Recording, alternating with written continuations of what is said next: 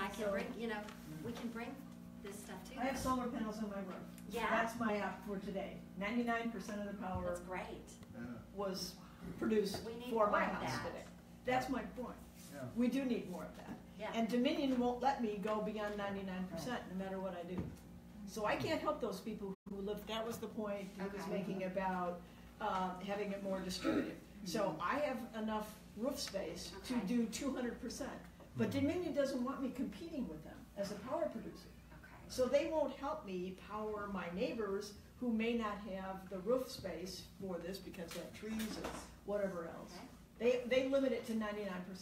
And that also means that if I go get an electric car, I have to wait to have a year's worth of bills to show that I need more power from Dominion in order to put another solar panel on my roof. Really? Yes. Right. Yes. Yeah. You know, I used to So do. there's several of us in the room that have solar panels. Okay. And we have all run across the same thing. The Dominion limits how much energy you can produce because they don't want you as competition. So an individual family has the capacity to perhaps share with their neighbors. Right. We And could, that's certainly. not allowed. That's correct. Okay. Well, And this Well- actually affects, like, if you look at the map of solar panels in Montgomery County versus us, Okay. you know, we're a desert in comparison to what's all around us because of the Dominion's, you know, rules. And yet, in Fairfax County, it's 10,000 jobs is in solar. Is that right? Okay. So you know, even if you make the jobs argument, what Dominion's telling you doesn't work.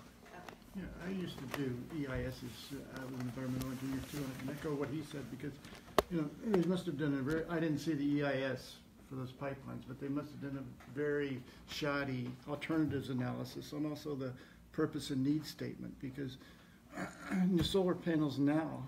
I just had my house evaluated. They're 22–23% efficient, whereas they used to be 11–12% efficient.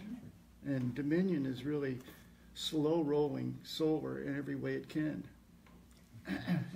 And you know, it's if you know, that's always the argument with a new nuclear plant or whatever.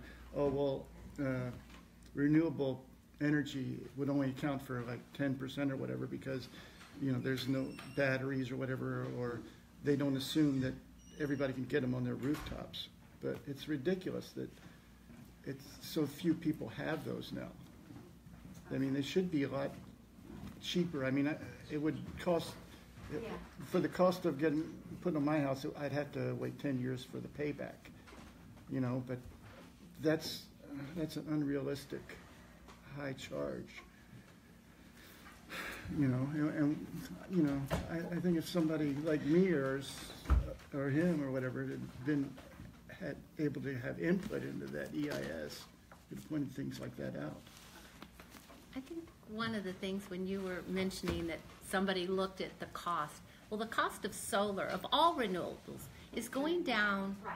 I mean, dramatically, month by month, in just like 4 months difference. We'd had estimates, and then we got another estimate, and it was dramatically different. So to say that, well, historically, they've looked at that, yes, 10 years ago, it was prohibitive, and we weren't going to be able to accomplish that. But now, you know, I think this is what we're asking of our legislators to say, okay, you show us today's numbers and say that they're not competitive. Because the natural gas, it's not the way to go. I think you're right that they are coming down. And I know that I must have been wrong when I said it was to the shareholders. I'm sure it was to the customers. That was my mistake. So I just want to clarify that. You had a question? Yeah, I think the concerns all revolve around the overall incentives and Dominion really being behind the times as far as how other states do energy economy and utilities. I mean, the elephant in the room, a lot of the people here, I mean, regardless, we have an existential crisis of climate change. So, I mean, we just really can't keep going the same path, regardless of even if it was profitable. But, I mean, I think all the evidence is that, to be perfectly frank, you have oil and gas interests and a monopoly utility making decisions for their bottom line at the expense of the ratepayers, the environment, communities, the beautiful countryside that's going to be destroyed. And one easy place that I think I'm actually not. I have some energy background, but I'm not an expert, so I really love the book Climate of Hope by Bloomberg and Pope of Sierra Club. And they have one chapter, I mean, if you were interested in reading it and other people to educate themselves, but they have one chapter that talks about energy and utilities. And so you have deregulated markets and you have regulated markets. And we have a regulated market where we have a monopoly utility that is incentivized to make profit off of big projects. When you have a deregulated market like New York, California, and others, so we have best practice in the country, you can do more of the distributed utility. It's performance-based. You give the customer more options. So really in Virginia, if you look at rankings for Dominion, they're like second worst. I mean, they're just well known as being, a dinosaur. So I think some of the grassroots groups have crafted a letter to the governor, and what we're going to be pushing for is for legislators like yourself and the governor to fundamentally look at the rules of the game for how we are giving our utility its incentives, how there's no teeth, no oversight with the DEQ and the SCC, that they're just really not doing, they don't have enough oversight and accountability to the consumer. So I think we really need to completely rewrite the rules of the game. And besides climate change, we are falling behind on the new energy economy. So it's about jobs and businesses as well.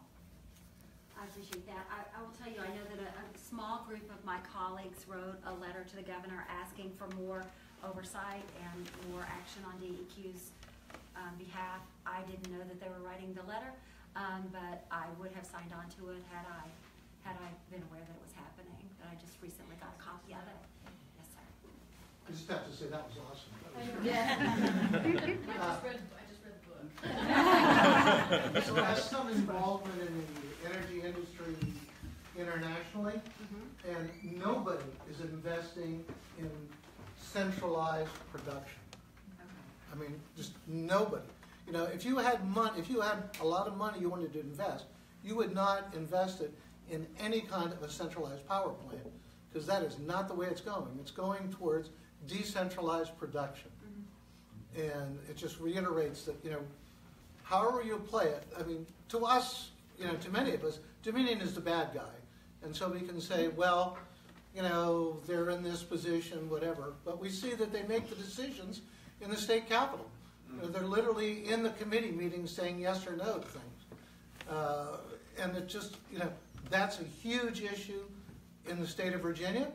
And I think, the trend of, our representatives in Richmond not accepting money from Dominion is one that we absolutely have to push forward.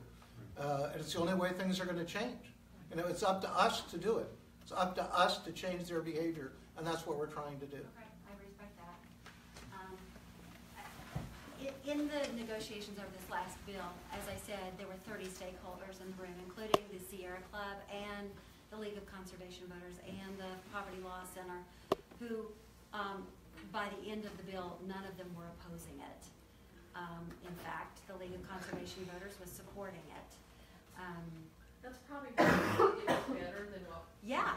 Right. I know. So that's okay. I mean, that's politics. That's okay. That doesn't mean it's a good bill. I mean, I think they got it because it was the best that they thought they could get. I think that's different than saying they're actually thinking it's a good bill. Well, from where it started to Yes. where it ended, Yeah. there was a Exactly. lot of improvements. Yeah.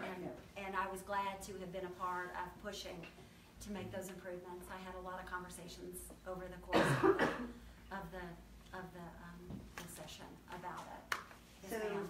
the Dominion bill, it's over and it's done. That legislative Right. session is over. Correct. I think what you're hearing in the room is a lot of frustration. Yes, People. I am We're hearing that. frustrated with the politicians taking money from Dominion and then never voting against them, whether they're on the Democratic side or the Republican side. Frustration about that Dominion is saying we need these pipelines and they're going to be building 8 more in the state when we don't need it. So you hear that frustration. And you're hearing what we want to know, what I want to know is where do we go from here? Because you're talking to people now, and I think people are becoming more and more educated about this issue. Yeah. And, as Al said, are these protests helping? They're going to become massive. we won't stand for same old anymore. It is a crisis right now. And what do we do to get politicians in Richmond to listen and to change the policies? And one of them is that the Dominion, needs to be taken down. That's just it. You need to have community people on the FCC. You need to have politicians who are willing to say no to their bills and not say, well, we have to compromise because we're afraid we won't get anything else. How do we relate that? How do we build strength so that people hear us? Because the frustration is nobody is listening.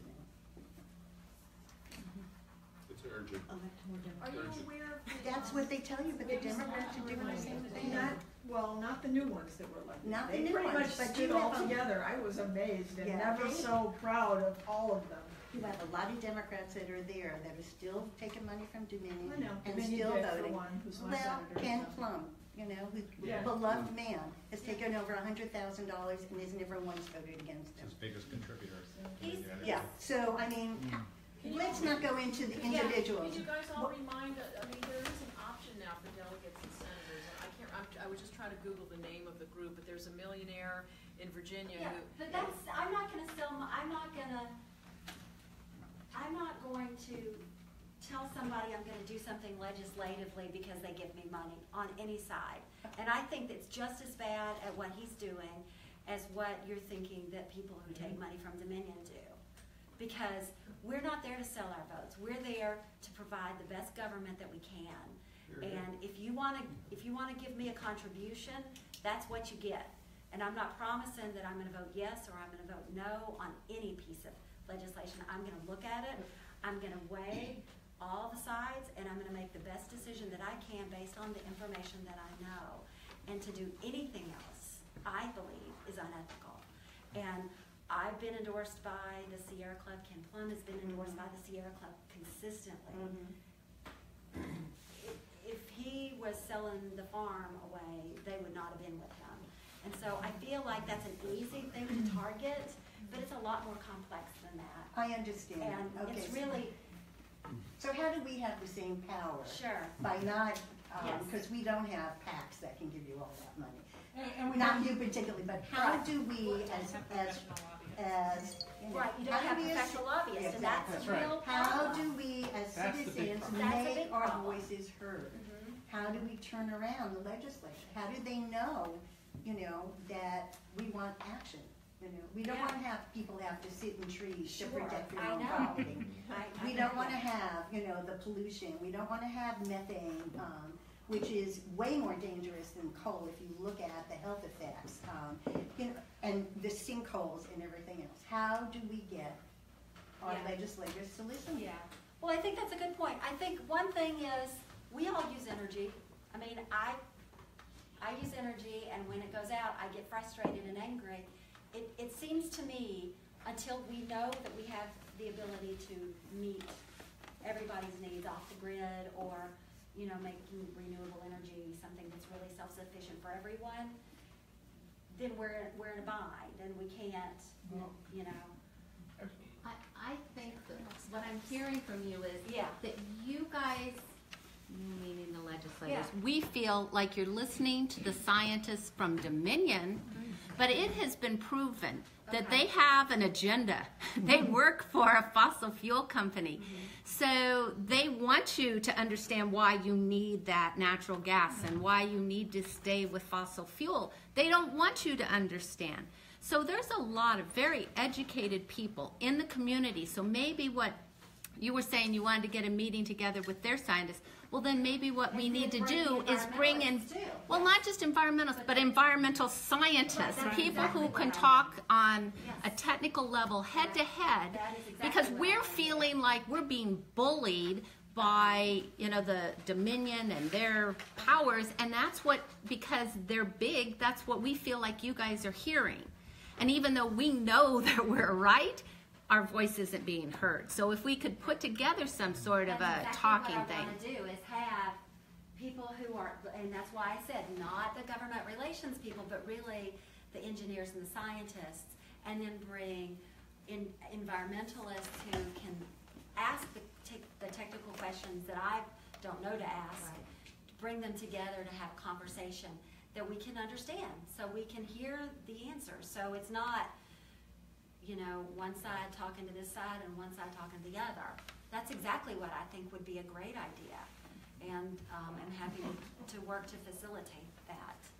I would like to follow Yes. up on the last two questions, which is in science, and say, I don't know, maybe I misunderstood you, but I thought you said earlier that natural gas was cleaner than coal and oil, and recent science shows that's clearly not the case. Is that right? Yes. I'm not, I have always heard that I'll it's be glad to cleaner. send you I've some always good heard that it's information cleaner on than that. Yes, and that was the talking point, and, Well, you know, we've now learned that that's not true.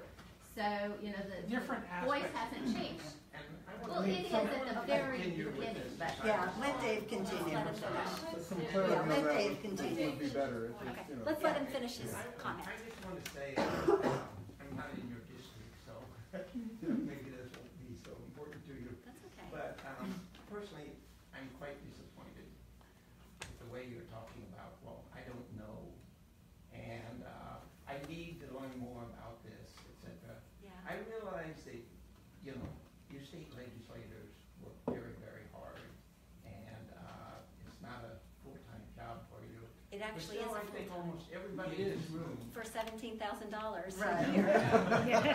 but nevertheless, you decided you wanted to do this. Absolutely. And there's no issue that's more important than this issue. And I think most of the people in this room have educated themselves about the issue. You're our leader. And so I Sure. just find this disappointing that someone is saying, I know this little about this most important issue we face. I just want to I respect that, and if you would let me just to respond. I have a background in local government. I have focused on women's issues regarding reproductive health, equality issues. Those were the things that motivated me to run. Social justice issues. And I realize that the environment is a big part of social justice, but I have focused, I can't do everything. I'm not, and I could come in here and pretend like I was an expert, and I could say yes to everything that you're saying, and that would not be honest of me. And I'm trying to be honest with you. And I, appreciate you know, that. yesterday I did 5 events. Today I've had 4. I haven't had a chance to return phone calls today because I've been in the car going from Loudoun County over to Centerville, back to Loudoun County, and now here. I actually don't, I mean, I've had this conversation with John. I don't take a day off. Okay, I appreciate that. And but I will say- understand this is very important to you, but I have 84,000 constituents who care about transportation, they care about health care, they care about education.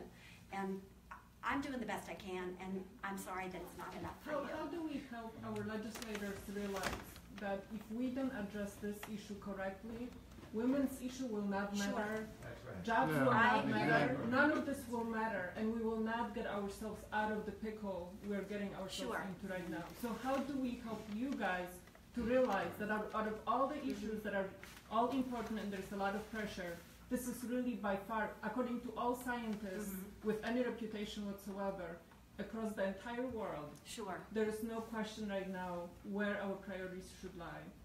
So how do we I think help you keep guys doing focus? things like this. I think you Too keep slow. It's, yeah. It is slow. It is. We don't have time. Yeah. We're in a very small couple of year window to turn understand. this around. And I will volunteer my services. I'm a climate reality leader, and my sole purpose is to go out and help educate people Okay. about the environmental issues and the solutions that we have at hand. I'd offer to give you a one-on-one if you want to get other legislators together, your staff, Yeah. whoever. I'll give you my business card Okay, that would be because great. I really, our whole issue is to try to educate all of our neighbors, our peers, and so that they understand the same urgency. Why we're hearing the scientists tell us, I mean, they're screaming, and scientists are normally very calm, don't say anything I hear people, ya. and they're panicking. So, you know, we've got to help rally. Sure, and Congressman Don Beyer is a great example who says this is the most important issue of our lifetime. I understand that. The General Assembly is not like Northern Virginia, and it is like pulling teeth to get any sort of action in the body. I mean, it's really discouraging, and it's frustrating, and it's depressing, and I agree we have a ton of work to do, and education is a huge part of it. One of the things, you know, people are concerned about gun violence. That seems to be the issue of the day, and so we are doing a series of meetings around the Commonwealth